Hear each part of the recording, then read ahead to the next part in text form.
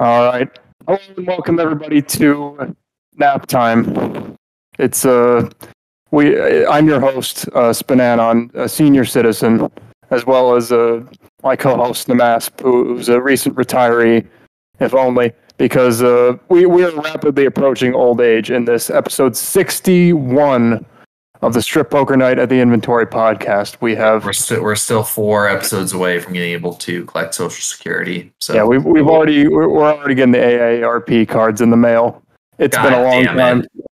Back in my day, we used I don't know, Python.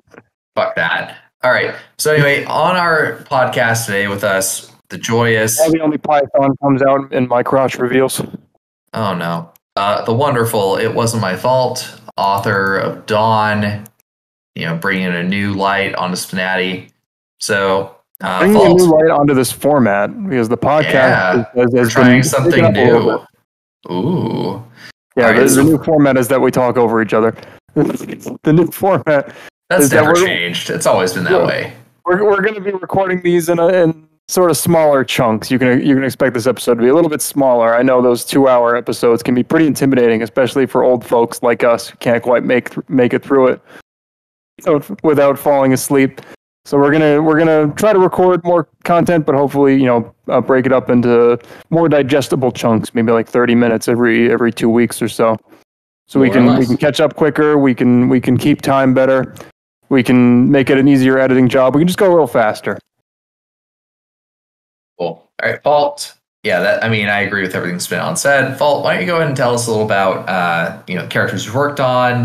We have a section for Dawn in a few minutes, but what are you working on these days? How's SPNatI going? What have you made? What are you doing? Yeah. Well, who I'm working on a few models.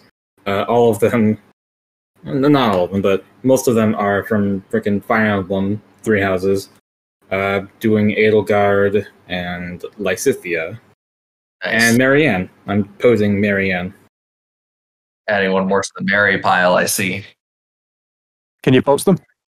Oh, can I post them? Yeah. Let me go open that folder. And you're just doing the art for these? I'm doing the poses for Marianne. The rest I'm doing the art. Okay. That being Lysithea and Edelgard. As a known Fire Emblem plebeian, can you give me a quick rundown on these characters? Yeah. So I know Edelgard is the one that everybody hates. Really? Edelgard is a controversial one. Edelgard's whole spiel is she wants to dismantle the current government system of nobles who are born with crests, which are basically just heritage-given powers, are the ones that should be allowed to rule. Edelgard's is like, nah, that shouldn't fly. And so the only way to do that is to basically kill the church, which is the whole... It's literally attacking and dethroning God, isn't it? Yeah, that's the best way to describe it. So that sounds pretty based. Cool. I like Edelgard. Everyone else who doesn't can suck a dick. They're wrong. Not that sucking dick is wrong. Sucking dick is wonderful, but just not always essential to all situations all the time. Edelgard sucking your dick. How do you feel about that? Based, to be honest. So what's the deal with the other two? So Lysithea is part of the Golden Deer House. I forgot to mention that Edelgard is the leader of the Black Eagle House. Lysithea is part of the Golden Deer House. Lysithea is that's not too much of a spoiler. She's cursed with this thing that has basically reduced her lifespan by about half of its normal expectancy. And her whole thing is just I gotta keep working hard to make up for the time I don't have. And she's a overachiever. She pushes herself too hard, and she's also a little sassy. Some might say even a little bit of a bully, but kids are assholes. And then with Marianne, she's also part of the Golden Deer.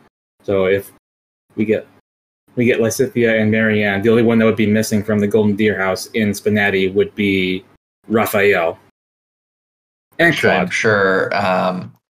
I'm sure one of our lovely server members is hard at work on, given his fixation on That said one, character. Raphael. Yeah. Yes. Yeah, Callie. Men of all shapes and sizes, really. Yeah, Callie. I know what's up, dude. Don't worry. I know you're working on it.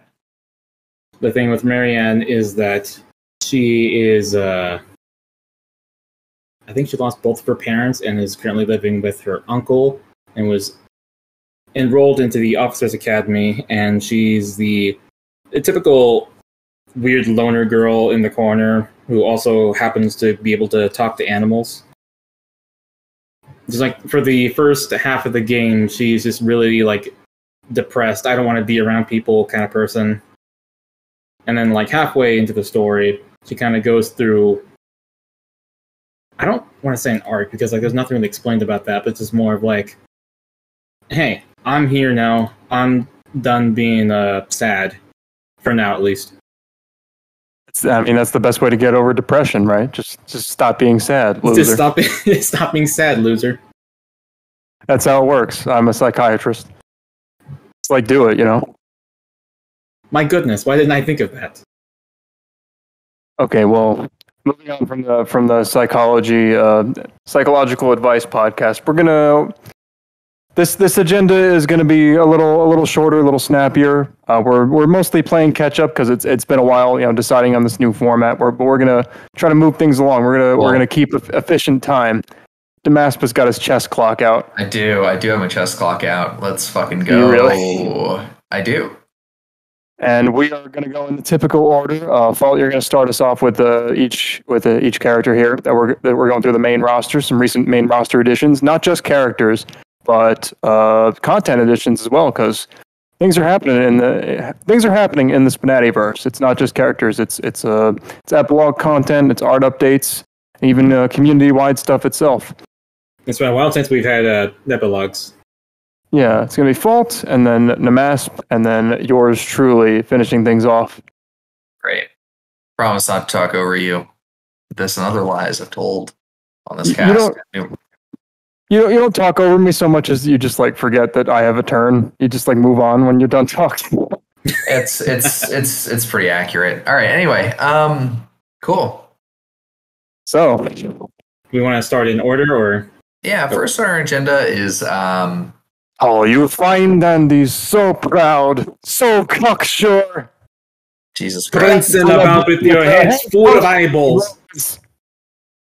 All right, so starting our clock now, we have 5 minutes. Let's talk about Gloria, the beast from the eastern part of the world, if you're using the United States as your reference. Beast, I don't know. Beast from the least from the west. Yeah. The best from the west. Putting fucking holes in your chest. She loves camping and curry. All right, so Fault, what do you think about Gloria? I her think glories. Yes, she's living up to her name, being very glorious. As to say that Nora did a fantastic job with her writing. I remember at one point that I wanted to write her as I'm gonna call dibs. It's like I never got around to her, and Nora's just like, hey, I want to write her. Is that cool with you? I'm like, yeah, sure. Because like I'm never gonna get around to it, and I'm glad he did because she came out fantastic. It's always fun just stopping just for a second, just be like, what the fuck is she saying? Oh, okay. Yeah, it takes a little more like mental effort to read her dialogue sometimes. Cool. Anything else, or that Yeah, where you are? I'm looking for gifts of Gloria, but all I got is the hippo from Madagascar. Well, so as of today, Nora just added interaction between Rosa and Gloria. Given the time lapse on these, basically Rosa goes down on Gloria. It's glorious, etc., etc. I really like Gloria. I've given her criticism in the past of like being difficult to target because I think the Pokemon characters can end up extremely simple. And then I notice like I have my words in my mouth because like Nord put all of the notes in the other note section in the character editor. So disregard my opinion. I'm fucking terrible. But Yeah, I think she's really interesting. I think the tone she brings to the game is really good. I also think like for Nord as a writer, this brings like a really good sense of wittiness without being like kind of annoying. Not that Nord's characters are ever annoying, more just like she's very witty. The one thing that I will say is like criticism is like I just like I'm sorry, like I know people are gonna like fucking lambaste me over this, but the whole pubic hair peak thing is kind of dumb. Like it's just like not necessary. Like you either wear underwear that covers it or you just expose it to me. But anyway, I think overall she's really good. Do that? I don't remember that. Yeah, like you go to her like stage 5 where like we could see her like her swimsuit. It's like you can see stuff poking out the top. Not like this is like inherent, like not that the hair is bad, but just like this idea, like oh, it's just poking out the top. It's like, I don't know. I'm sorry, Nord. Like maybe you model critiques, but her character is really good, so I can't really give you any other advice. I think she's listen. Bikini season in Scotland is like 2 days. Yeah, fair enough. So it's just not worth the effort. Yeah, I think she's cool. I think she's a really cool character. I just also think she's like, I don't know. I feel like this is the type of character that you have to basically write a shitload of lines for before they start to like really click. Not as a criticism of like the writing is not good, but more just like in the sense of like when she's at like 3,000 lines and has like a lot of like unique interactions with a lot of people that are really special based on like who this character is and how Nord has interpreted her, I think she'll be a lot more impressive. But I think like as a base, I'm like, yeah, it's okay, It's definitely taken a lot of persistence to keep up the voice that she has. Yeah, agreed. It's really quite a challenge. Like, good work of art, excellent character. Glad she's in SPNatI. Can't wait to see more from her. Spananon, what do you think? We usually say that canon is a way of life. Always stick to the canon accuracy, the canon portrayal as much as you can in SPNatI. Gloria is an example where not doing that was probably the right move. Agreed. Yeah. Yes. Yeah. The Fanon, drunk Scottish lass, ornery thug girl. That's just a lot more interesting than like the grandma's cookies eating ass, like generic nice polka girl that we got like 7 of them already. Do we already? And it just got nothing new to say. Yeah. Like we usually say stick to canon because the canon's written by like professional writers who are smarter and more talented than us. But I would not give Game Freak that same courtesy level of respect. No. They basically just write the same generic nice characters every game. Who will solve everything with the power of friendship. Yeah, there's just nothing to it really. So anything you can make up is probably better than just sticking to the baseline for a Pokemon protagonist. So I don't fault Nord for his creative decisions at all. Great. Yeah. Okay. So congratulations to Gloria. Hitting the timer, moving on. And actually read her dialogue, because like there's like actual content behind the weirdness.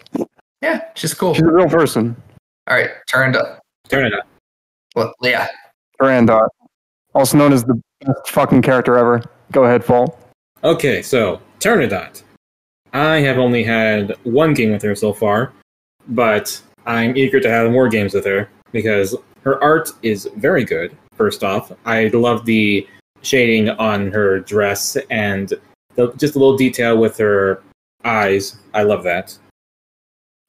In terms of her writing, it's at the very first thing, it was a little grating to me, but that's just because like I'm used to writing Dawn and all the targets that involved her. But then like I got into it. She's very harsh, and I got into it. Later on, into her later stages, I was fully vested. It's just like, man, I want to hear more about like what she has to say about other characters. Because when I played her, I only played her with Gloria and Spooky, and I don't think she had any other targets in between those two. So like, I need to play games with her that she has, or play opponents with her that she has targets towards. Boy, howdy, those legs just go on forever. Those legs. I think the thing with Turandot, I've sung her praises before. I love her. She's super smart. She's super witty. She's beautiful. She's assertive. She knows what she's about, and she's just like funny. She's funny in an intelligent way. She's not a good person, but she's very entertaining to read. And just how cynical she is about her position and her sexuality in general.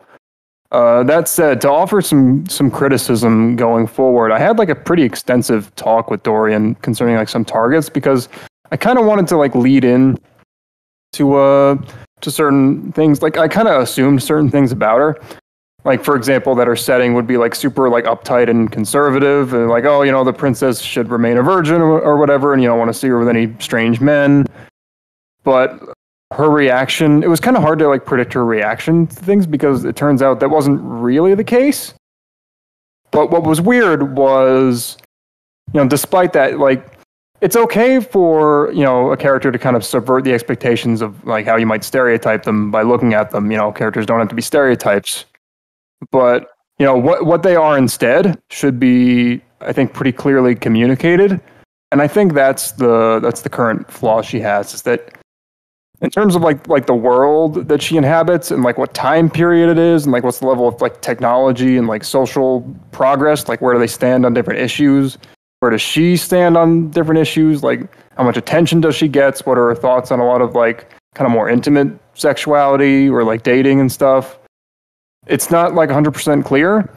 And he admitted himself that like he hadn't put enough thought into it, which kind of made it hard to develop those interactions. So even though like the base is really strong, I think he needs to spend a little more time in terms of like where he wants to take her going forward, to like really get into like the depths of her character, to have those really like strong interactions. Because otherwise it's hard to plan things out if you have no idea what they're going to say. Or if you think you have a good idea and she kind of shoots it down because he's like, oh no, you know, it's actually not a big deal if I was seen with a man or whatever. So that would be my advice. But yeah, go play her. You know, you may have only played her once, Fault, but at the end of the day, that's all you need, because you can just swear to you just swear your dick off from anywhere else, just from anyone else. You just come to her for all time. That's it. That's all you need. Come to her. Yeah. Just a daily calm tribute to the princess. God, I really like Turandot. I think she's really, I'm assuming there's nothing but positive things said besides like some criticisms. Yeah, I think she's really great. I think the one thing that Dorian, just like as a writer in general, is like, I think he creates these incredibly well-crafted niche products, and it would be great if he were more proactive in reaching out for interactions and commentary. Like, I think I caught the tail end of that, and Spanon's point is basically she kind of shuts some stuff down, like, pretty simply. But I think, like, I get that these are art projects more than they are for other people with Dorian. There's a lot of, like, lore details that seem kind of vague, which makes it hard. Makes it hard to pin down. Well, yeah, I mean, like, okay, like, literally, Dorian is one of the 4 people that's, like, consumed this form of media, so, you know. Yeah. But she's ungoogleable. I would really like it. All that comes up as a play. I think Turandot's a really great character. I think like all of Dorian's characters are excellent. It would be great if he like took a pass. Like, I am going to send out 1,000 targeted lines from all of my characters total to like start interactions. I think they would really start to shine under those parameters. Like, Dorian as a generics writer is really good, and his targeted lines are super strong. It's just a little hard to fully engage with sometimes. So listen, I think like, yeah. People meme on like Maya's low amount of like Rule 34 results. I looked up Turandot. Big fat zero.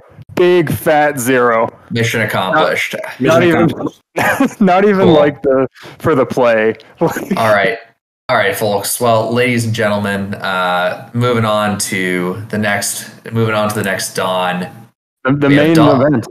Yeah, so Dawn is the character Diamond of our pearls, created by Fault himself with some other folks who contributed. Of course, Killer did the model. But it wasn't his fault. It was his success.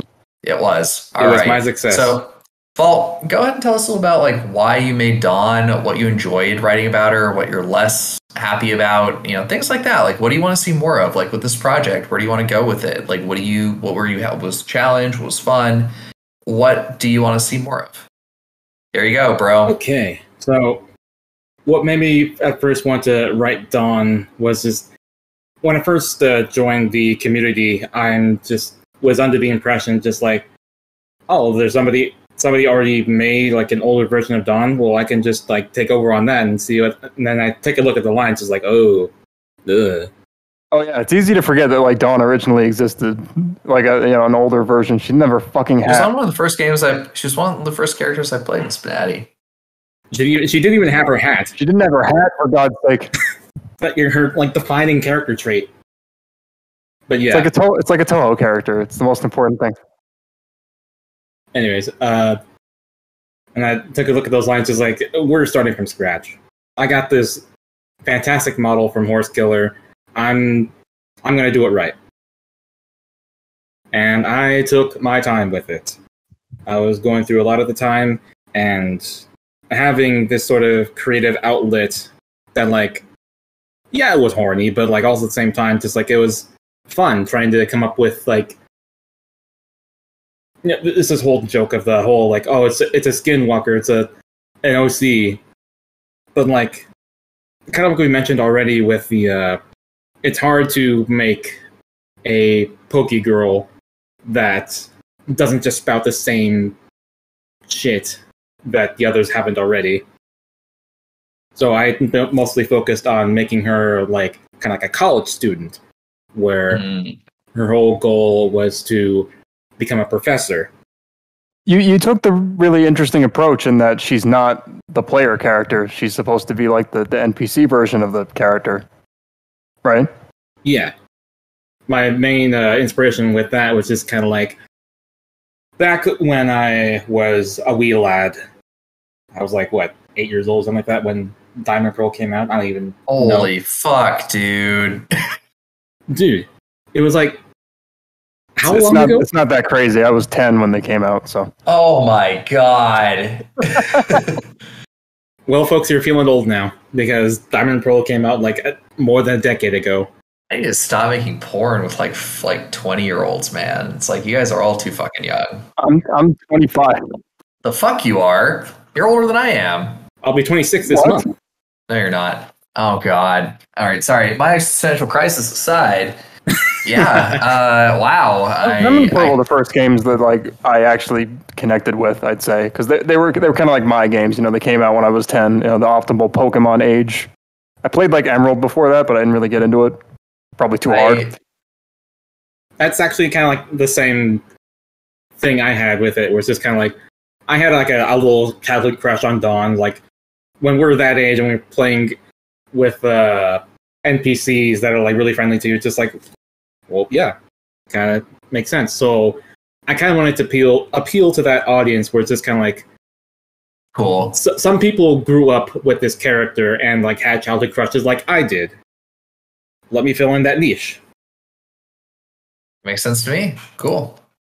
So what would you say is like the sort of like the main pitch of her character in SPNatI? What's like the main theme? What does she kind of harp on the most? Originally, she was supposed to be like an activist for Pokemon welfare and stuff, but like, I think I just wanted to.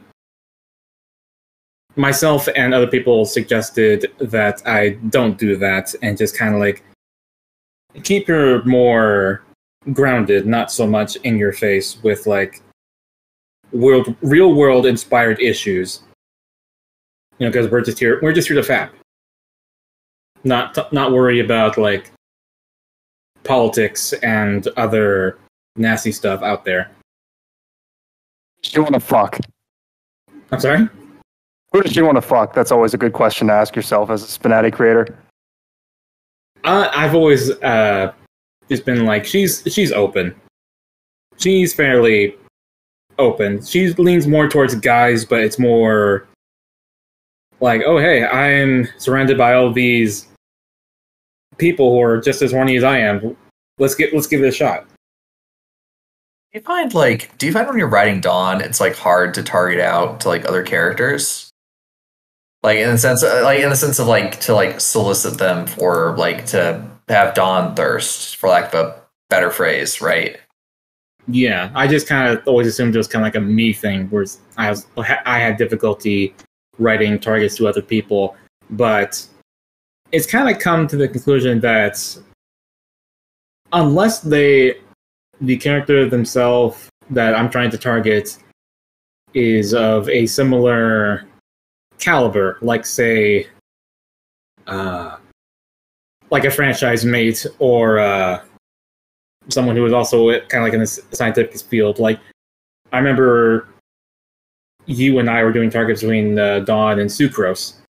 Was that part of like the Christmas pigeons thing, or was that just like a long time ago? Never mind. It was kind of a while ago, but yeah. Yeah. Or just kind of like Dawn excels best when she's kind of explaining these concepts to new people, and so she's kind of like the reverse of a usual like Pokemon protagonist in that way, because like the other Pokemon characters are kind of like, oh well, you know, it like how many, you know, there's so many writers out there who are like, I don't want to explain what a Pokemon is, and it's like, well, you picked the wrong fucking character, my guy.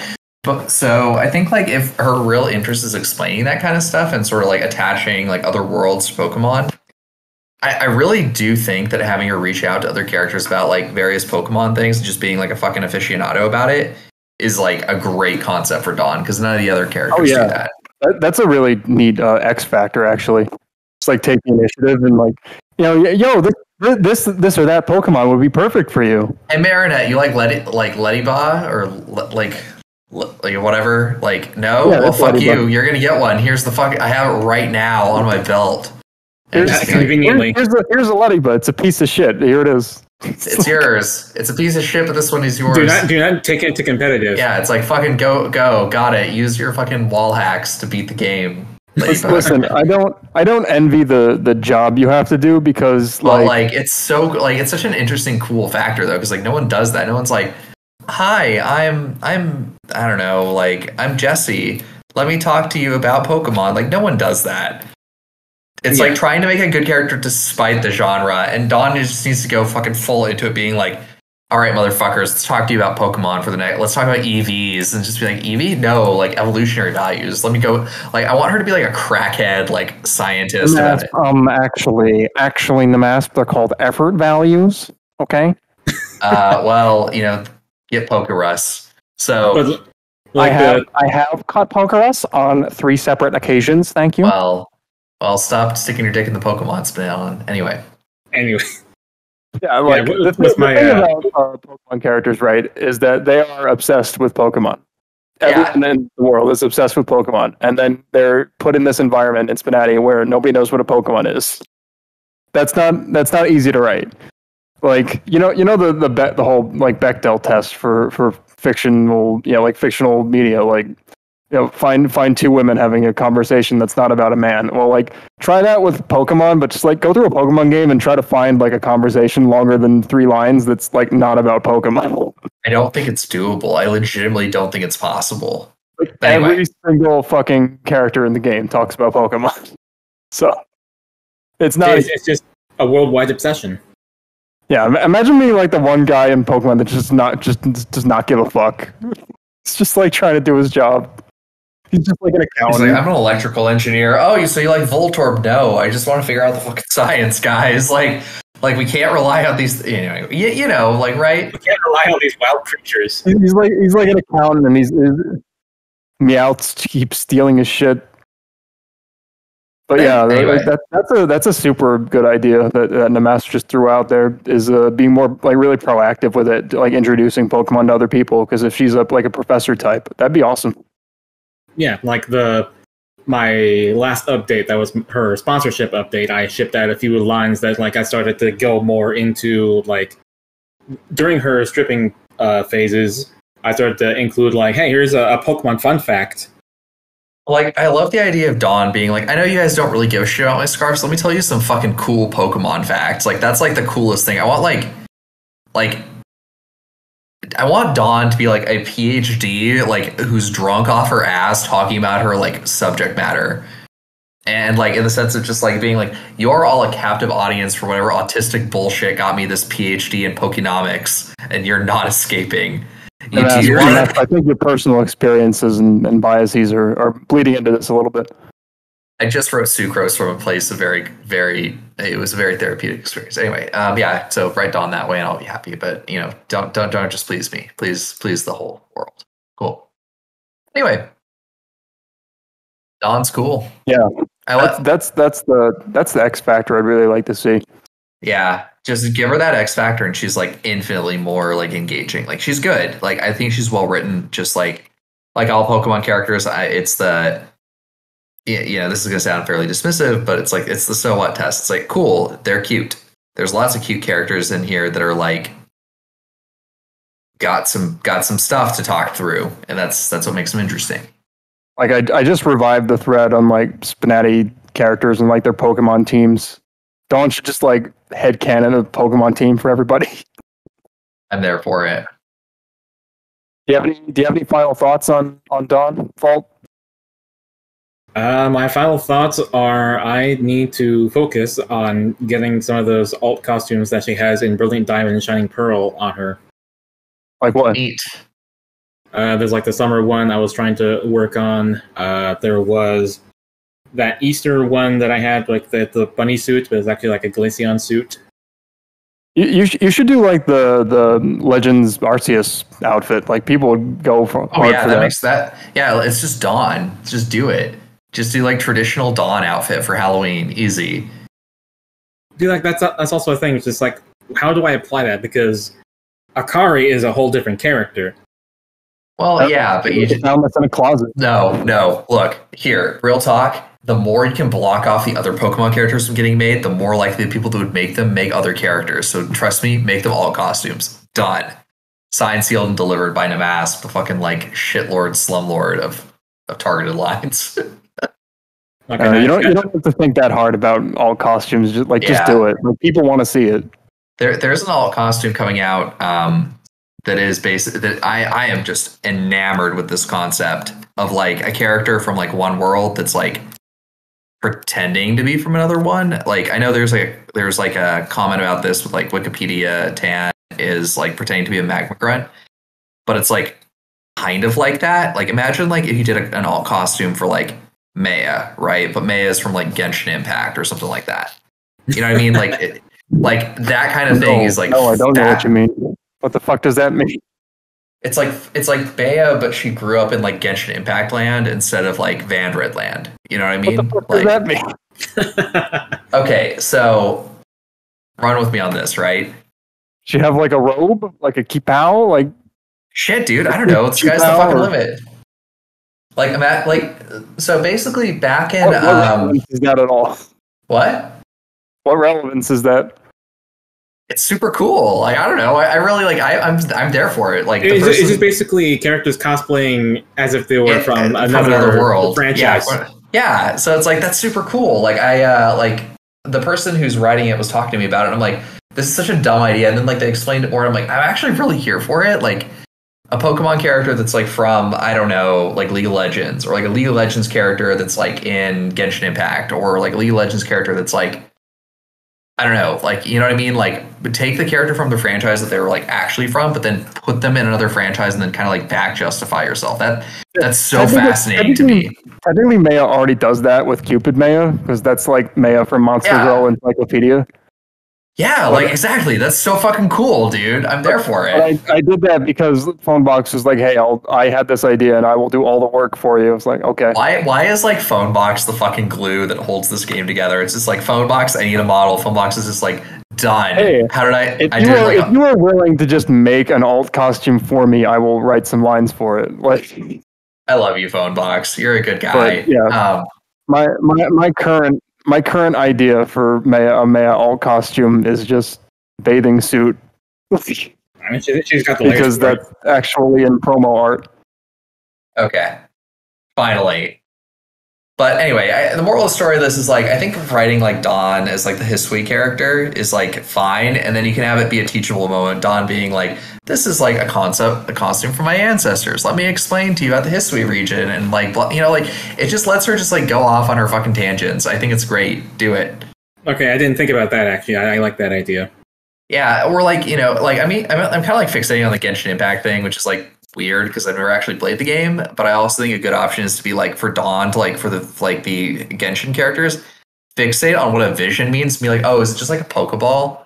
You know, shit like that, right? Where it's like it just does not like things that are like not actually analogous, like kind of trying to have those discussions is really interesting to me. As a writer, maybe they're not for you. Who cares? Like, do what you gotta do, man. Yeah, I just need to target more characters, man. I need to like focus on targets, but that's just me. Yeah. Fault. Yes. I am once again asking you to write Dawn lines to Maya, calling her a Team Galactic grunt. That's great. I'll get to it at some point. Just do it right now. Just do it immediately. That way you won't forget. I mean, if I do it right now, you'll hear my keyboard clacking. I don't care. Cool. I think Solitaire would. All right, so I think that draws us to the end of episode 1 of this recording set. Do we want to clear mic, give it a second, and then we'll hop back into episode 2, which is the epilogue discussions? Okay, yeah, sure. You want to take like a 5-minute break? Yeah, let's take a 5-minute break. So that's going to do it for our shorter format for this for the episode 61. But we will be back at you very shortly with episode 61.5. Fault is still going to be on. Sorry, I just had to record this outro a little bit later because we're still getting used to the format. But I hope you all enjoyed this this bite-sized episode. You find it easier to watch or to listen to, and we're going to be right back into it very shortly. So stay tuned.